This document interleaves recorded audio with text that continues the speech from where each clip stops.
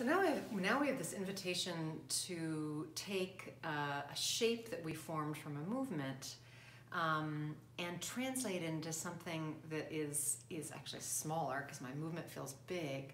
That's smaller and that can be put on like a small piece of paper that can kind of be made two-dimensional. So I have to think about kind of bringing the scale down from my body to something that's going to fit on a postcard. So what I was thinking about with river movement and what I was feeling was two things, kind of one the reverse of the other, and one was water moving in a direction and then sort of hitting a rock or an obstacle, or like, you know, or my arms, and splitting in two directions, or conversely, like water coming down two little streams and joining together and making like a bigger body. So like something that looks like a fork, I think, or a V is sort of what is sticking in my sort of mind. So I'm going to go and I'm going to look for shapes that are like that sort of V or fork shape. So this idea of intersections or forks, and I thought that these tree shapes really felt like they, particularly this one with these like little buds on it, they really felt like they communicated that. And I was also thinking maybe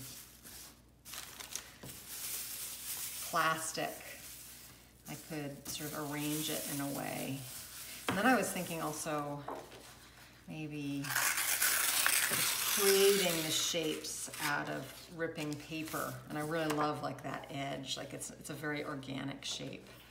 So could I kind of create the shape of two streams of water coming together and making, you know, a bigger river. So I have my cyanotype paper here, and I have the things that I want to put on it. And I was actually looking for some little stones or something to weigh these things down so they don't blow away. But I actually am thinking that maybe some of this ice and snow might do the trick and might be kind of cool because it's water. Okay, so here is the paper, and this is paper, regular paper, watercolor paper that's been coated with cyanotype chemicals to make it light sensitive. So the side that's light sensitive is green. That's the side that you want to expose to the sun. Oh, and there it is, and there's the white side. I'm going to put it face down for now while I close this. And this whole exposure on this kind of overcast day is probably going to take 10 or maybe even 15 minutes. So it's not like you really have to worry that it's going to like expose immediately when you take it out, but I do keep it upside down until I'm ready to kind of make my composition. So I'm going to do that now.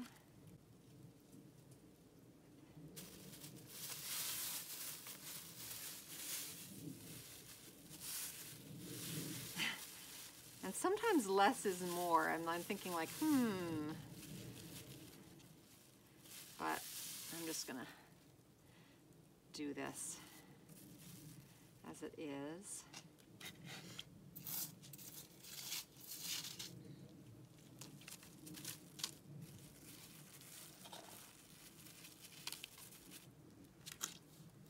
Okay, so I'm gonna let that sit for 10 or 15 minutes until, you know, the paper was a much brighter green when I brought it out, and now you can see that it's being exposed, or I can see it's being exposed. You may not be able to. It's changed slightly in tone, but hopefully it's going to get a lot grayer and maybe even a little bit blue. But I am going to come out again in 10 minutes and check on it.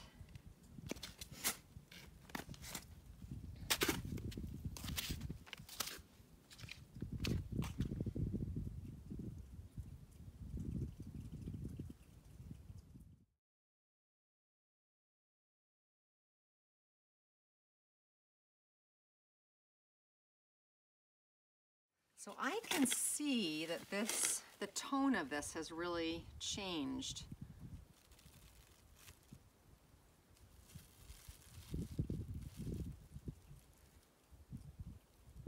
It's been 10 minutes. I think I'm gonna risk it. Okay.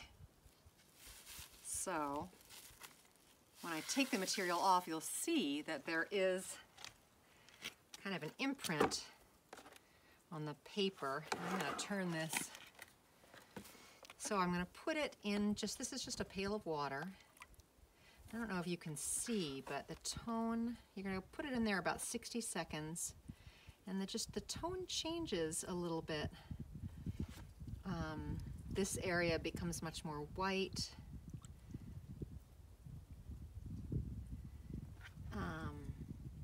And you want to keep it in there kind of for a little bit until the yellow kind of comes out of the white area. And actually, this could have used about 5 minutes more time, I can see. I'm going to do another one and expose it for 15 minutes instead of 10, and I'll show you the difference of it. It's cool. The plastic, you hardly see at all, but this kind of gives me good information about what I like what worked and what didn't work for my next one.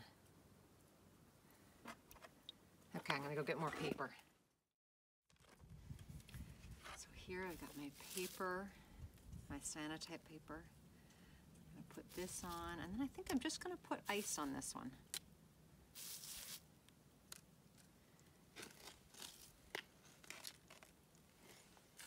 Both to hold it down and also just because I'm just curious about what it will look like.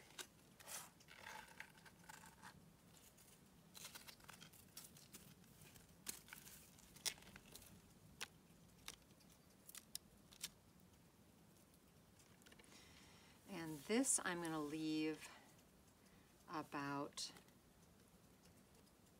15, maybe even 20 minutes. So look at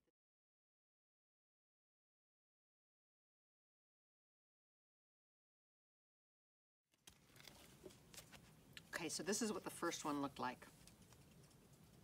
This was with like 12 minutes of exposure. Let's see what happens with 20 minutes of exposure. That's what it looks like before we put it in the water.